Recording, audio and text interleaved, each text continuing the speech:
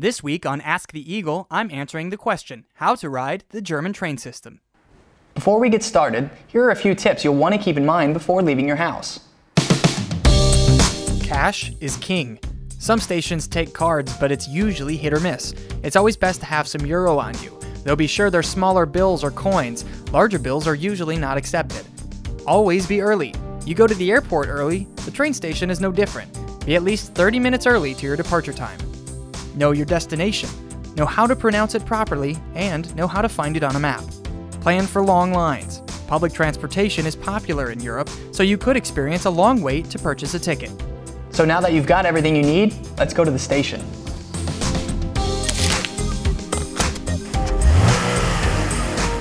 When you get to the train station, look for one of these.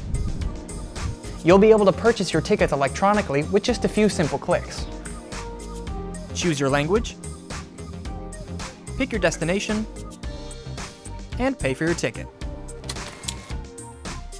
See, it's that simple. Now we just need to figure out where to get on. Most stations have multiple platforms, so you'll want to make sure you're at the right one.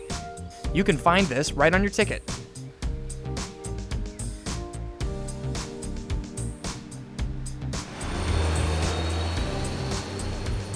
If you have some time between when you purchased your ticket and when your train arrives, you may want to take a look at the timetables.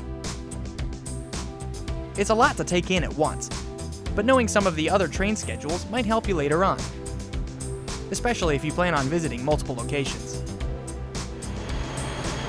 Here comes my train, so I'd better get to the platform.